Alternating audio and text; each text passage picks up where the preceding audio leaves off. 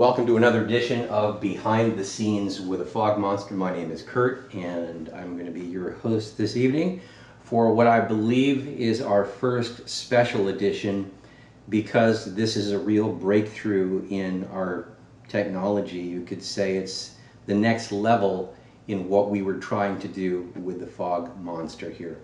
So what you see is a small pipe system, and we've put our LED lights, our little light pods here in our Kickstarter, every 6 inches. So these could each be manhole covers. Now what we've done to our system is a slight mod.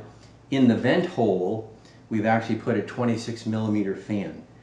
And what we're going to do is we're going to turn it on, and first I'm going to show you the natural pressure. So ideally, if you didn't have the fan, that's what it's going to be. So we'll go ahead and turn this on. Now, whatever you see come out of here would be the natural flow. So we don't need any gadgets to cause the flow to come. This is just the natural venting. And you can see when I pull this back, we're getting a nice natural flow in there. But for some of you that might be enough. But for others, you may want a little bit more. Now, interestingly, these are set at exactly 2 inches. So you could build your sewer system around it, but let's go ahead and we're going to put our fan on there. And now, as you can see, we've got a whole new ball game. So we're getting really good height on this. And as you can see, it's starting to fill up the table again. But the main point is that now you could actually put a sewer cover on. So this is just a little Dwarven Forge component here. Let's just imagine that that was a sewer cover, and let's put another one on and say that was a sewer cover. Well, that's pretty cool in and of itself. So we've proven that the technology will work. But of course, it was not enough for us. So we said, what if, because some of you have been asking about a Y splitter. Well, this isn't a Y splitter, but this is a T split. So let's just go ahead and put this on and see how far we can take it.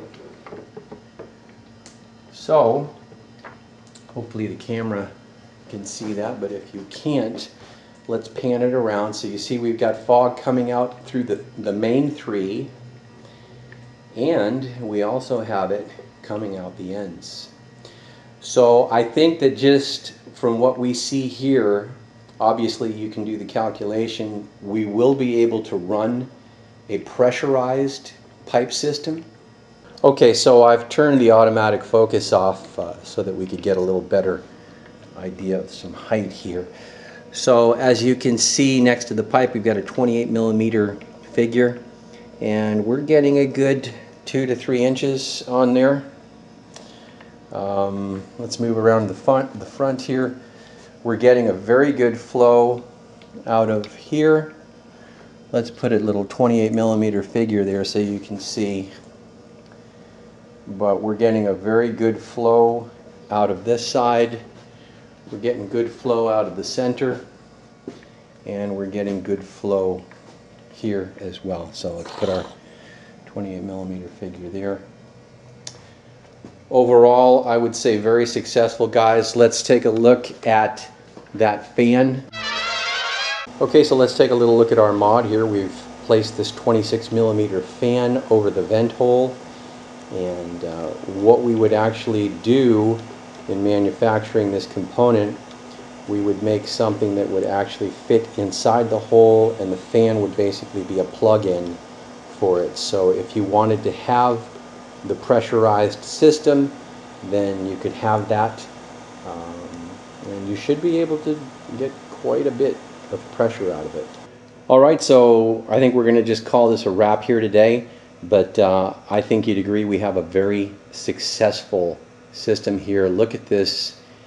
If you were into steampunk, I think you're probably thinking of all the possibilities that could come from this now. So happy to show you that we do have the ability to pressurize the system, reduce the size of the pipes, and run it all around your table.